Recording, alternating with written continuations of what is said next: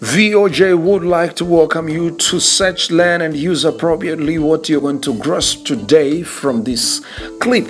And today I'm going to speak about the topic called "It is wrong to keep anger into our hearts." In our lives, we would like all the secrets to be kept secrets forever. Whether these secrets are good or not, but at different times, bad or harmful secrets have turned into a source of tears and revenge in our lives. That's why there are people who harm themselves or their fellows just because they are keeping memory of things that made them unhappy. Can conclude there and say they are keeping the history, the anger history, hatred issues.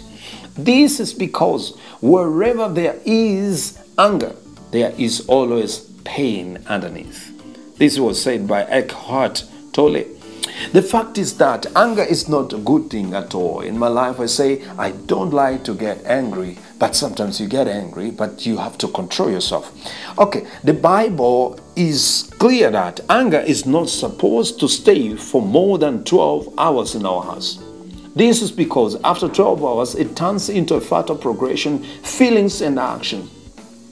Basically, not just 12 hours. The Bible wants to show us that it is not wise to keep anger into our hearts because it has more harm products than good products.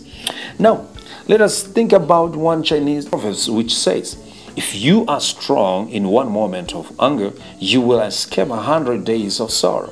These words want to show us that if we keep anger in our hearts, then our lives will be dominated by sadness. And this sadness will finally cause harmful illness or to our health, or will cause us into harmful action or revenge actions. Personally, I would like every one of us should try to use self-control in order to deal with anger. We should never try to keep the anger in our lives, because whatever we are keeping today, knowing that it will work in the future. Let us not try to light a fire under our beds. It is not wise to test poison by using our tongue, but it is wise to know that poison kills and fire burns. German proverb says that fire in the heart sends smoke into the head or mind. This proverb is similar to Swahili phrase which says anger is a loss. The implication is that when we are unable to overcome anger, we must expect loss and smoke in our minds. We need to remember that anger is a wind which blows out the lamp of our mind. Let us not allow anger to control our thinking, but it is possible to control it. Stay away from anger.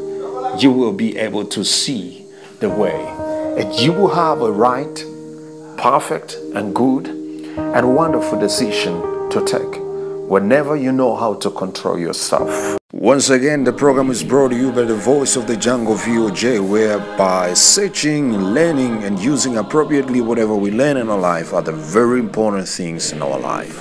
Once again, goodbye.